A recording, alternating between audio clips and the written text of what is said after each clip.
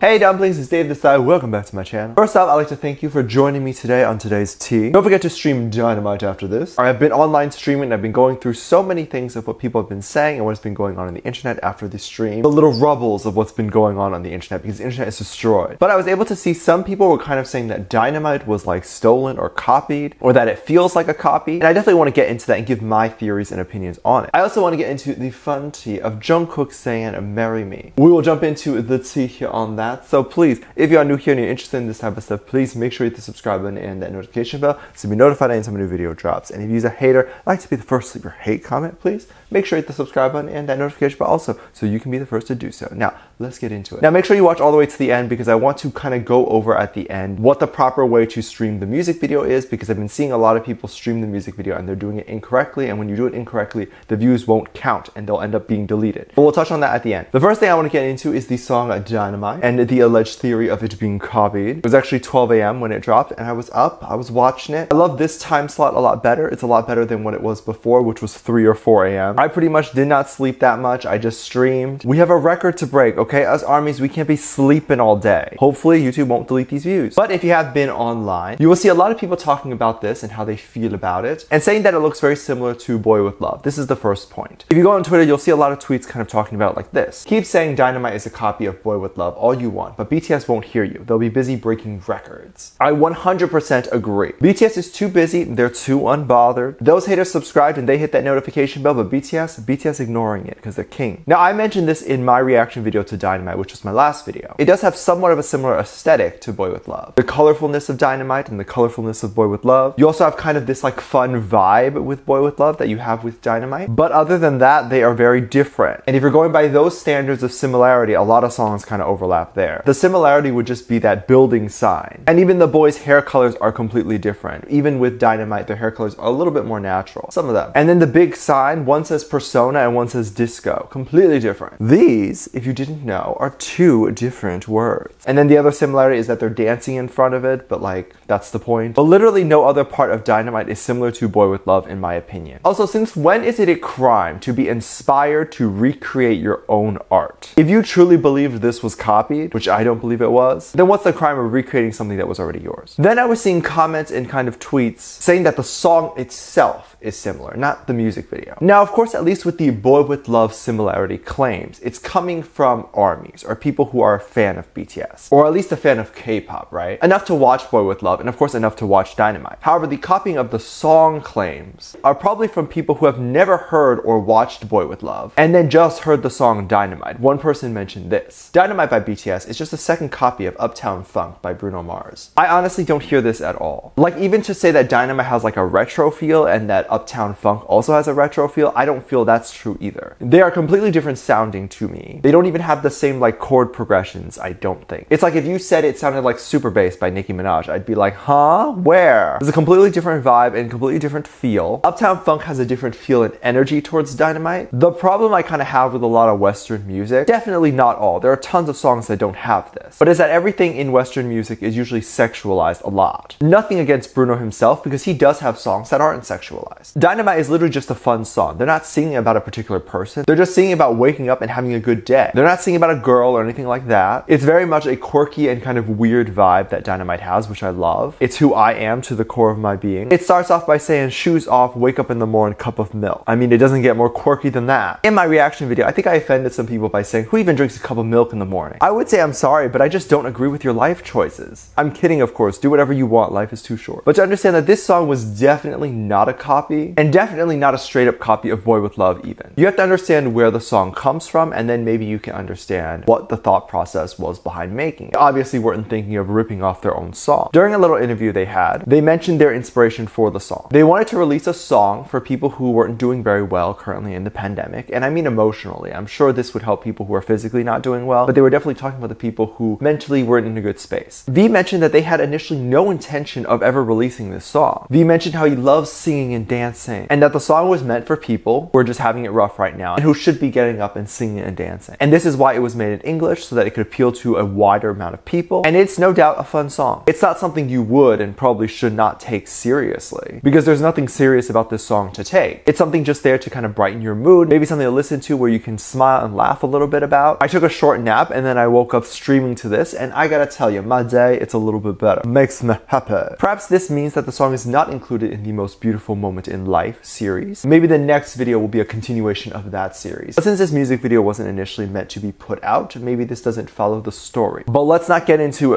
those bag of worms right now. Ew, a bag of worms? Can you imagine? I'm sorry if you're a worm and you're watching this in a bag. I'm so happy that BTS is able to bring so many smiles to so many people's faces and just make them feel really great right now. It was definitely released at a really good time because people are probably starting to go back to school maybe within the next week or so, or maybe they have already in some countries, but here in America, it's usually way at the end of August or like the beginning of September. So armies will have a lot of time right now to stream it, to have fun, be active online. Armies come through. We are going to break the record. Armies were definitely freaking out because it was definitely weeks and weeks of preparation, weeks of people talking about. They announced this like a month ago. They put so much hype into this. Oh, the hype. And then finally when the teaser dropped, I mean, I died a little bit after that, but no one cares about me dying, so we won't get into that. BTS definitely sat down and kind of talked about everything that was going on and gave some answers to some armies. I'm glad they decided to answer our dying question. It's like a little streaming party and BTS is there and we're all watching. It's just wonderful. One of the most popular questions actually that was asked on the live stream was marry me. Not really a question, more like a demand. And I don't appreciate you asking my 7 husbands that. They were asking questions on a tablet and Jin kind of passed along the tablet to Jungkook and RM. They looked at marry me and basically did the most randomest thing. They sang marry me, like that word. They sang it in the tune of their song Jamais-vous, like both of them at the same time. They both did the exact same quirky thing at the same time. It is so weird, like so many questions come into my mind. And I went ahead and translated the lyric to Jamais-vous and I couldn't find the word marry me in there. So it's not like the word marry me triggered kind of the song for them. It was just completely random that Jungkook and RM chose to sing marry me in that tune because they could have sang it in any other song. And then also the fact that they sang it at the same time. I don't even know. Like, how does this even happen? Jungkook and RM are officially mind readers. They have telekinetic abilities with each other. And they too were actually both super shocked. They just stared at each other for a good second. The rest of the boys heard this too and they started laughing really hard. And J-Hope even gave Jungkook a little push like, wah. I would too, like, oh my god. Now that's cute and all, but Jungkook has yet to answer the question. Is it a no because you're married to me? I'm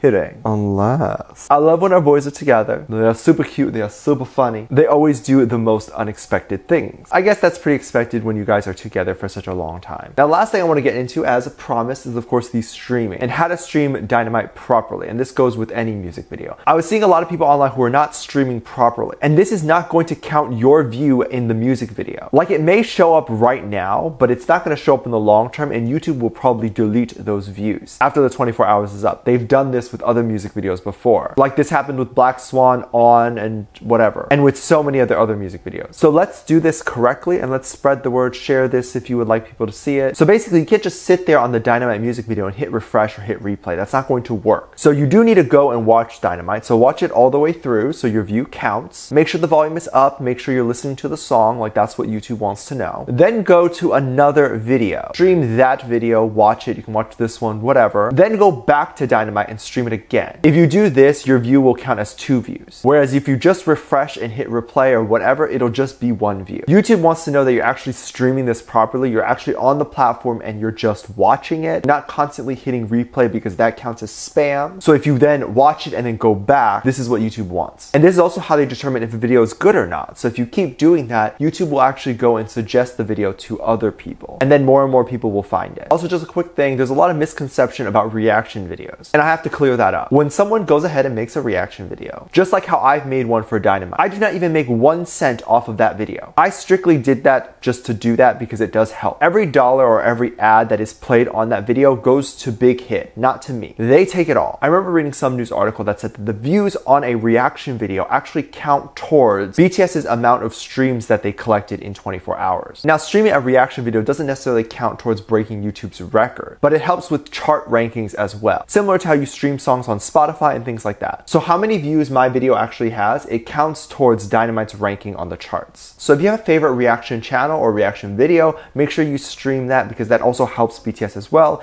And then of course, you have to have something to stream in between streaming Dynamite. Let me know what you think about all this. Let me know what you think about everything that I have mentioned here today. I'd love to hear it. Drop it down in the comment section down below. Give this video a thumbs up, subscribe if you haven't already, and I'm featuring this comment right here. Thank you so much for your guys. And as always, I do have a Patreon. If you want to go over to my Patreon and kind of check that out, anything you contribute over there really does help kind of give back to this channel, make my videos better on here. And of course, the reaction videos are over there as well. So you can just make sure to check that out. You can get exclusive content like music video reactions, performance reactions, ship reactions, all that stuff over on my Patreon. I will leave a link down below so you can go ahead and click right to the Dynamite music video and you can go stream it again. With that said, there's 2 videos that will appear on screen at the end of the video. So click on one of those. See you over there. Bye.